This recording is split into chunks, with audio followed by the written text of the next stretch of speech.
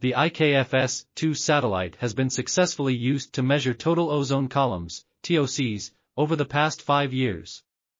This satellite provides reliable data even when there is no direct sunlight or cloud cover. The IKFS-2 data was compared to independent ground-based and satellite data, and the results showed that the IKFS-2 data was accurate within 2%, with a standard deviation of differences, SDDs, varying from 2 to 4%.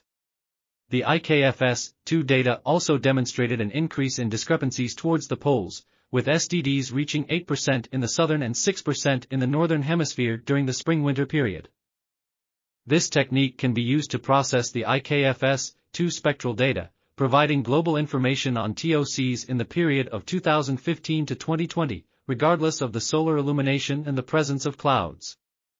This article was authored by Alexander Polyakov, Yana Virolainen, Georgy Nerobelov, and others. We are RTCLTV, links in the description below.